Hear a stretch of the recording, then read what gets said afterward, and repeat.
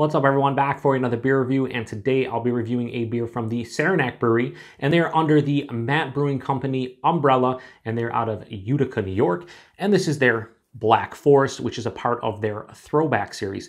So on the label, they're calling this a Bavarian black beer, also known as a black lager, also known as a German Schwarzbier. Comes in at 5.3% alcohol by volume, 20 IBUs.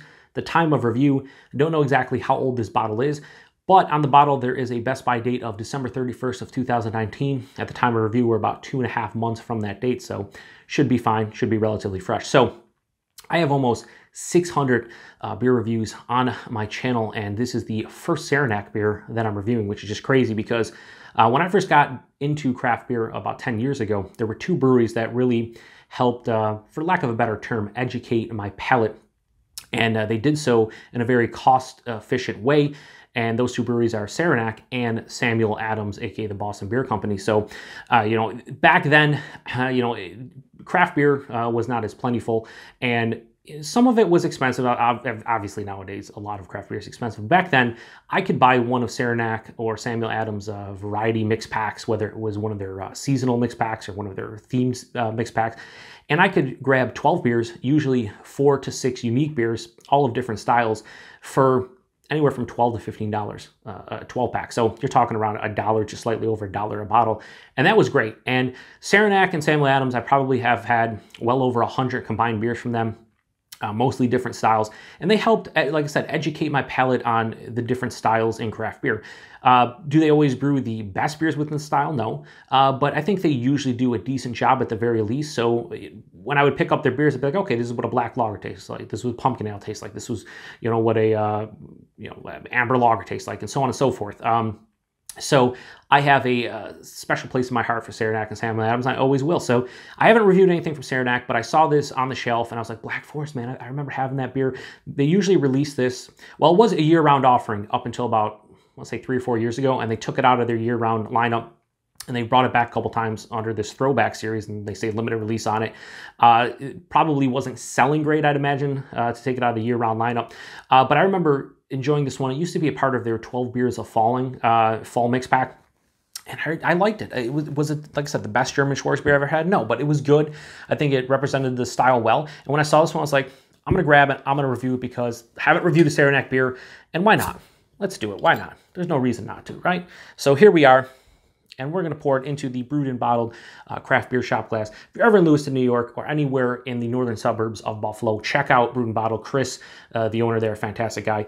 Another friend of mine and fellow beer tuber, Chris over at Off the 10th, always shops there. He loves it. So yeah, I mean, check them out. I thought I'd use the glass today just because, why not? So yeah, that's pouring out kind of like what you'd expect from a Schwarzbier. It has this really deep, dark brown color pouring out in the glass. It has a, on camera, probably come off like a deep brown or maybe even a pitch black. In person, this is definitely, black in the middle. As it peers out to the edges of the glass, it's more of like a ruby red. Had about a finger of a creamy looking beige colored head. Looked pretty nice. When I was pouring it, it has dissipated a little bit. It looks like a nice beer. It's a little bit lighter probably than the style for me. You might look on and be like, no, that's perfect. But in person, definitely with the ruby red, I always feel like this. I always feel like black lagers are basically like, just lagered, like a lower ABV lagered like porter or stout. You usually get the characteristics you typically get in those, but just a little bit like watered down. Not in a bad way, just like, lighter and easy to drink. So anyway, let's get a nose. Yeah, caramel, chocolate, a little bit of roasted malt and coffee. Definitely smells a bit sweeter. It definitely has a sweetness, not in like an overt or crazy sweetness. It just smells like it's gonna be sweeter. A little bit of like this earthy pine resin.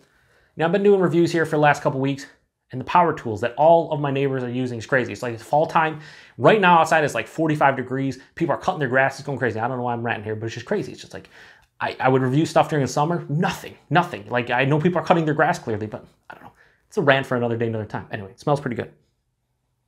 Yeah, it smells pretty good. Has a tinge of like that Coca-Cola vibe that I sometimes get with like lighter stouts and lighter porters, which isn't necessarily a bad thing. It's just something that I get occasionally. But yeah, it smells pretty good. Let's get into it. Cheers, everyone.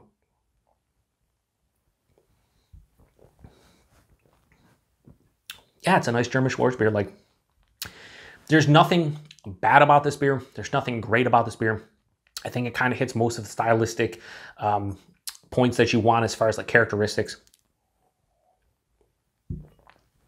5.3% is higher side of light body, lower side of medium body, which is appropriate. It's crisp. It's relatively clean on the palate. Slight smoothness to it.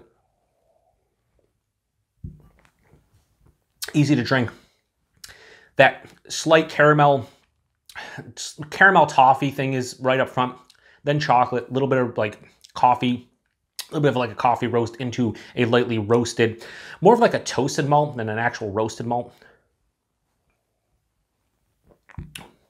It finishes slightly dry, a little bit more residual sweetness than I'd probably like to see. So I'd say if there's one negative for me right now drinking this is that I think I'd like to see a little bit more balance on the finish. Maybe a little bit more dry, slightly more bitter because it's finishing a little bit more, a little to the sweeter side than I prefer.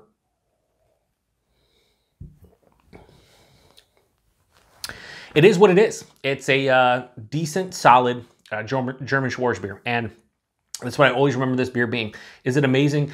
If you're into the style, are you going to buy this and just, oh my God, it's great? Probably not. But I think if you like the style and you buy this, you won't be super disappointed by it. I think you'll enjoy it. I think you can drink a 6-pack of this and have no problems throwing it back.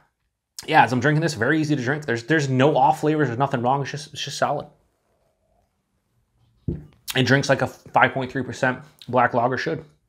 Yeah, it's good. It's a solid to good beer for me. So rating on the Black Forest from Saranac, give it a high 3.5 out of 5. I'll go 3.6 out of 5.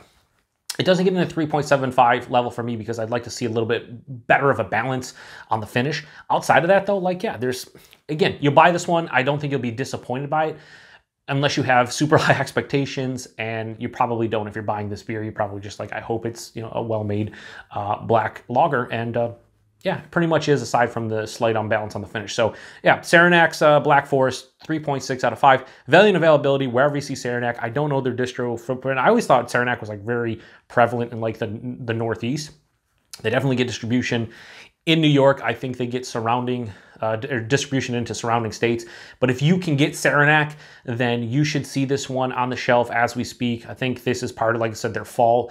I don't know if it's part of their fall mix pack this year, if they just threw it out there as part of their Throwback Series and like 6-packs, which brings me to, I paid $1.59 for this bottle. So you're probably looking at like $8 a 6-pack, which is great value. Like I said, Saranac has pretty good value typically. So, you know, $1.59 for this bottle, and you combine that with the availability, and yeah, pretty solid. So anyway, appreciate everybody stopping by for another beer review here on the Beer Patrol. If you've had this one before, let me know what you think about it. This one's been around for a long time, so I'd imagine if you are in the Northeast and specifically New York, you probably had this one at some point in your past. I'd be curious to hear what you always thought about it, and if you want to grab this at some point, I would highly recommend doing so, just for nostalgia's sake, just to grab and be like, I had that beer 8 years ago. Let's see how it is now, because that's kind of why I grabbed this one. I always say in these shelfy beer reviews that I've been doing, going back to the mixed 6-pack feed month in August to now, where I'm doing like the shelfie reviews, you know, I say it so many times, be like, I haven't had this beer in 4 or 5 years, and I really haven't. I haven't had this beer since, 2013, probably 2014. So it's been like 5 or 6 years. So to revisit this beer, a lot of fun. It's kind of what I remember it being. So that's nice as well. So take it easy, everybody. Till the next one. Cheers.